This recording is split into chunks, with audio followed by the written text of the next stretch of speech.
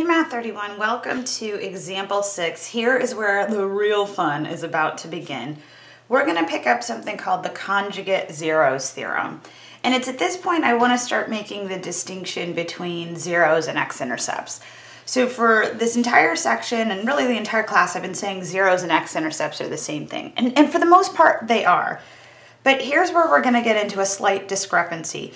So when we talk about x-intercepts, this means I can graph these points on the xy plane. So I can graph points on the xy or the Cartesian coordinate system, just like we always have been. And I've been trying to scream at us like, hey, you have to have an x and a y coordinate. And all of that's true, but we're going to branch into complex zeros.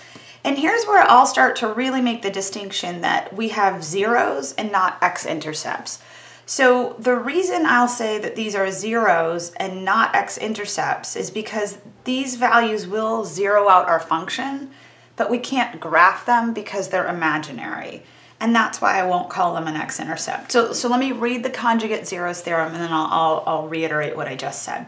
So if f of x defined a polynomial function having only real coefficients, and if this complex number a plus bi is a zero of f of x, where a and b are real numbers, then its conjugate a minus bi is also a zero of the function.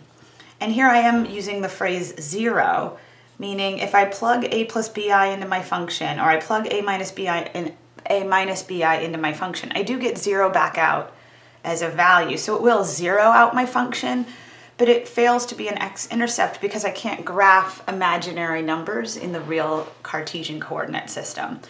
So this will be the one time that I'll just be using zeros as the term rather than x-intercepts. So if we just take a step back, I know that's a lot I just said, but what this theorem's trying to tell you is zeros for polynomials, they come in conjugate pairs. So if a plus bi is a zero, then automatically you know a minus bi is a zero.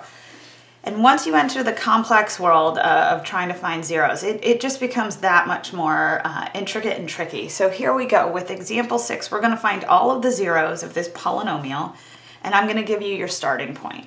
So first thing I notice, I have a degree 4 polynomial. That means I need 4 zeros. There might be a couple zeros with some multiplicities, but I'm looking for 4. And here is my starting point.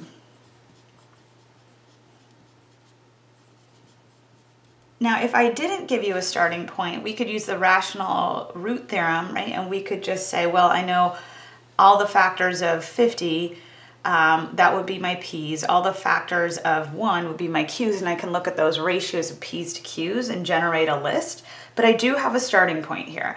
Now, because of this conjugate zeros theorem, if 2 plus I is a 0, I automatically know 2 minus I is also a 0.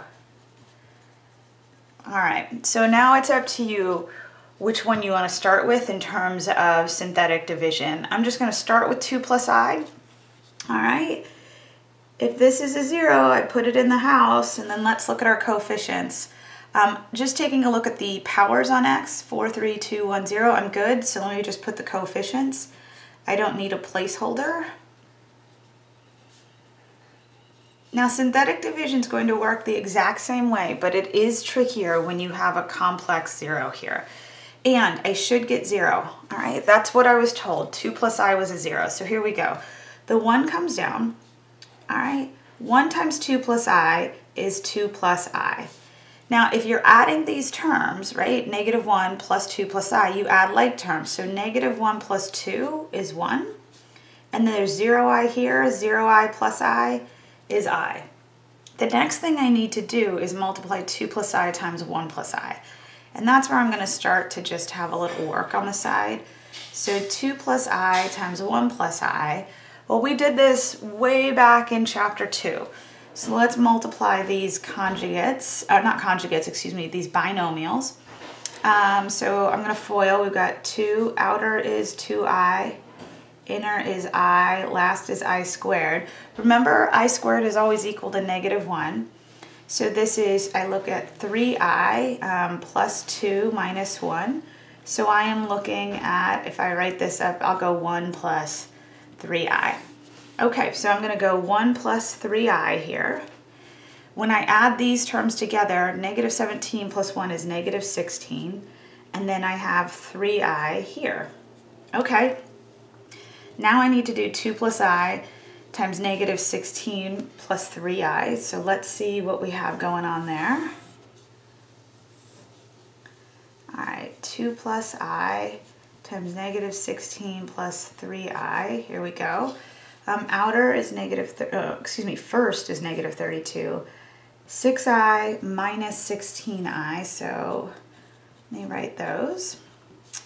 Last is plus 3i squared. Okay, so I am looking at 6 minus 16. I got a minus 10i. This will be negative 32, and this will be minus 3. So I will ultimately have negative 35. All right. Oops, you can't see all that. Excuse me. Let me move this up so that we have all the space. Okay, so I've got negative 35. Ooh, I'm going to crunch this in here. Minus 10i.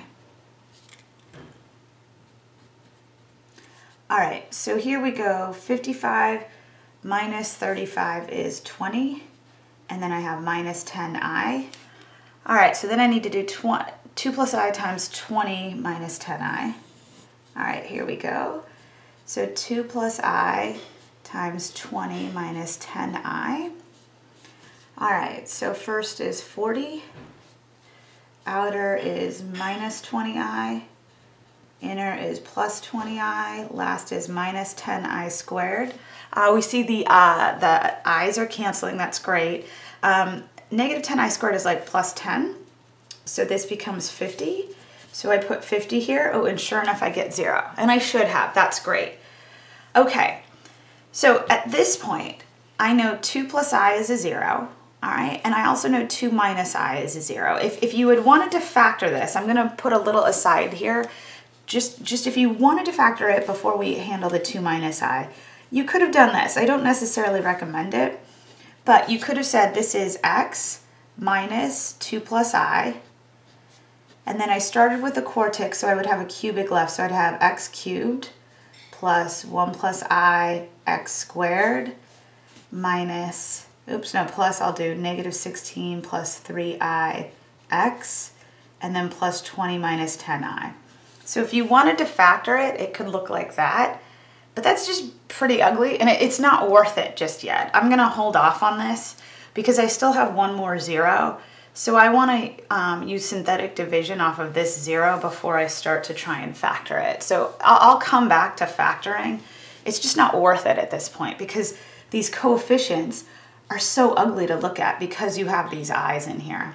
So I'm just going to hold tight on that. This factor will show up again, but I can simplify this. So let me erase this.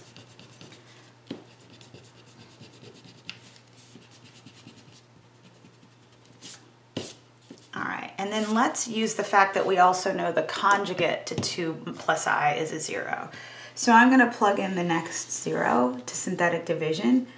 I'm going to use 2 minus I, and I'm not going to do it off of my original. I'm going to do it off of what I've already broken down, right? So I'm going to do these coefficients because I've already broken this down with one round of synthetic division. Now, for this, I should also get 0. All right, if 2 plus I is a 0, its conjugate 2 minus I is a 0, so let's see what we have here. All right, the 1 comes down. 2 minus I times 1 is 2 minus I. Well, this is nice. So the i's cancel, and I'm just going to get 3. All right, when I multiply 2 minus I to 3, I'm going to get, what, 6 minus 3i? Well, that's nice again. You notice how things are starting to cancel out. That should happen. I get negative 10. When I plug in here, I get negative 20 plus 10i. Sure enough, it zeroes out. And you'll see that my coefficients for my what will eventually be my quadratic term, they're so much nicer. That's why I said just wait to factor it until you get through the conjugate pair. Usually things turn out a whole lot nicer when you just wait for a moment. Okay, so I'm gonna go ahead and scooch this up a little bit more and let's see what we have. All right, so at this point, if I wanna start factoring, okay, we knew 2 plus I was a 0. So one factor will be x minus that. And you want to make sure you put that binomial in parentheses because I'm going to need to distribute that negative to this entire term. My other factor, or actually I knew 2 minus I was a 0, so x minus that 0 is a factor. All right, and if I started with a quartic and I took out a factor and I took out a factor, that means I'm down 2. So 4 minus 2, at least the power on this would be x squared plus 3x minus 10.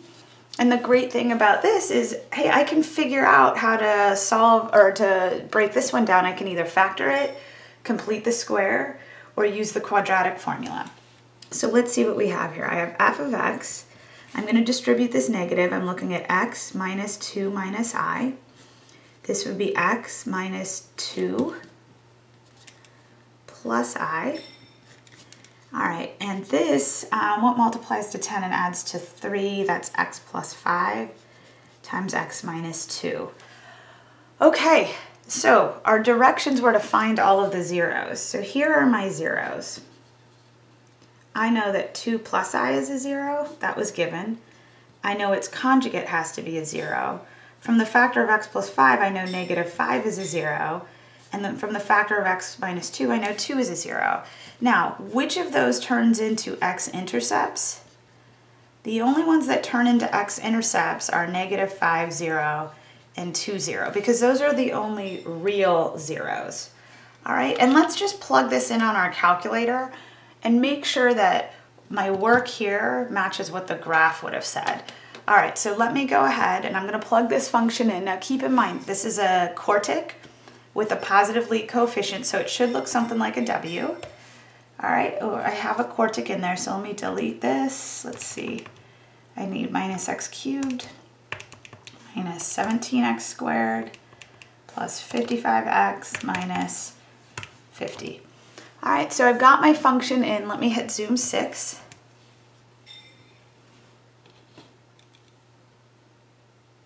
All right, and I am seeing 2 zeros. I see one here at negative 5, and I see one here at positive 2. Right, so I have that going on. Let me just check. Second calc 1, let me plug in negative 5. I do get 0 back out. Let me also plug in 2. I get 0 back out, so I've confirmed that those are zeros. And really, if I was doing this from scratch, where I didn't have 2 plus I as my starting point, the first thing I would have done was plug this function into my calculator and found these 2 zeros. And then I would have used synthetic division to figure out how to break this down. And I want to go through that because that might seem a little abstract right now.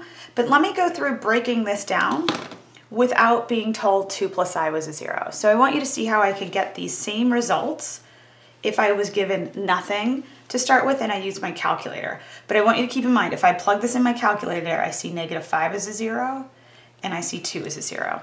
So if that was the case, let me put a new piece of paper over this. All right, if that were the case, I would use synthetic division. So let me go 5. This would be 1, negative 17, 55, negative 50. All right, so let's go use this. We get 1, and I should be getting 0. So 1, we'll go 5, 4, 23, 15. Did I do something incorrect? Because I should have gotten 0. This would be, wait, 1. Well, why is this not working? I swear math works, but that didn't work. Was it negative 5? Oh gosh, that's why. It was negative 5. So you see me panicking, thinking, oh my goodness, math doesn't work. Because when I was about to do this, this was going to be 350, this is going to be 300, which wasn't 0, so I knew something was up. So I had the wrong number. Let me rerun this with the correct numbers. And I'm just a little bit happy to see math works. Okay, so let's do this again with the negative 5. And now things should work. All right, 1, we go negative 5, negative 6, 30. This is what, 13. Let's see, what is negative 5 times 13? We get negative 65. This is negative 10. This is positive 50. This is 0. Okay, that's better. And I believe our other 0, so that I don't get the signs wrong, It was 2. Okay, so let's try 2 now. And I'm going to do it off of the already factored version, not the original. All right, I should also get 0 here. So we go 1, 2, -4, -8, 5, and 10. Okay, so at this point, I know f of x is equal to x plus 5 times x minus 2. And again, I started with a quartic, but now I'm down by 2 linear factors. And the coefficients here, this would start with an x squared minus 4x plus 5. And there's actually no way to factor this. If you tried to factor, and let me show you, because it's a good exercise to go through, you would put an x and an x here and a 5 and a 1. And then you might tell me, hey, Miss A, you're wrong. You can do a -5 and a +1. But be careful. The last, look at, it's -5 times +1. That is not +5. This did not break. So if you wanted to find the zeros off of this, let's use the quadratic formula. All right, let's see what happens when we use the quadratic formula. Because at this point, if I'm keeping track of my zeros, right, I've got -5, and I've got 2, and then I don't know about this. So let's use the quadratic formula. This would be -b plus or minus the square root of b squared minus 4 times a times c all over 2a. All right, so I'm looking at 4 plus or minus, all right, this is going to be 16 minus 20, which is -4 over 2. So I think you're seeing the imaginary zero show up, right? So then we have 4 plus or minus 2i over 2. If I use bunny ears, I'm going to get 2 plus or minus I, and there are my other 2 zeros. All right, so you could have done it that way, and I would argue it's actually easier, right? It's easier to do synthetic division off of real numbers and then use the quadratic formula to find the imaginaries, but I also want you to see how to do it using your starting point with imaginary numbers and then having some fun with synthetic division.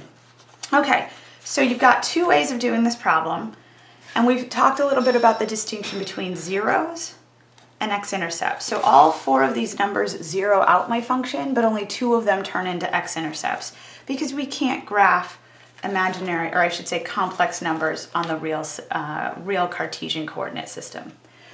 All right, so with that, we're going to take all that we've learned, and I'm just going to give you some polynomials, and we're going to break them down. No starting point, no nothing. All right, so we've got 2 of those we're going to try, and I will see you in a bit. Bye.